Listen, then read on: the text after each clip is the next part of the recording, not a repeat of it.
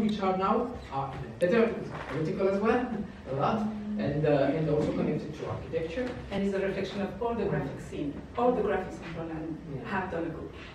So it's something that is something more prevalent than just a retro nostalgic of this modernity, which is behind. Maybe it's a more political. There's not very lots of politics behind it in a sense, and I understand that Trojan horse is a very good way to answer to this question about local things, globalization and local. Yeah.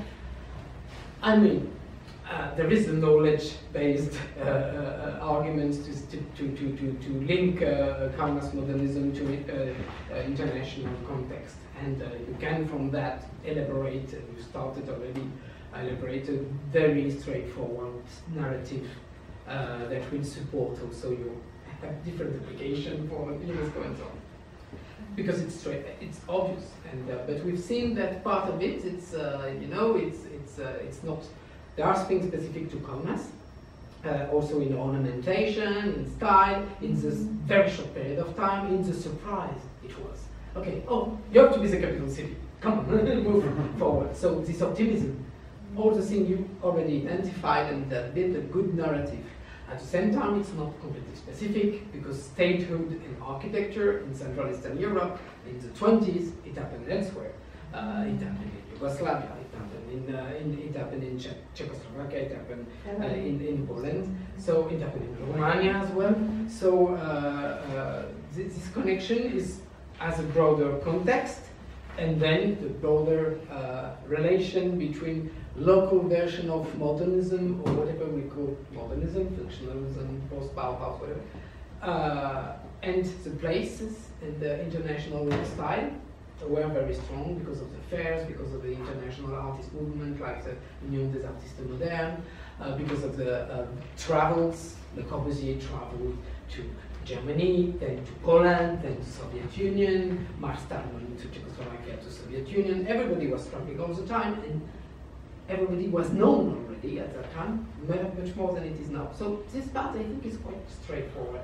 What is more, I think, the challenge is of interpretation as itself, is to connect this international story and this national story to the story of people who live in, who work in front, who pass by those buildings, who have no much clue about that. It's not their experience, but the experience they have is part of the history of those buildings, even if they demand an original furniture or detail to remove it and put something terrible instead. That's part of the history of the building. I just want to ask you, you haven't participated in the morning, but as you can understand, we had a presentation and discussion a bit on modernism-inspired new design. And what is the situation in Lithuania, because you work in this field? Do we have like furniture, ceramics, or something which is like where the local aspect is important? I think now it's booming. When we started to talk about the modernism architecture, that happened not because of you artists and not because of others a few years ago. Actually, what we see that the designers grab up with the idea, and recently, for example, we have these ladies who works and make the outer concrete, maybe concrete. Yeah, concrete. The jewelry is out of concrete with a carton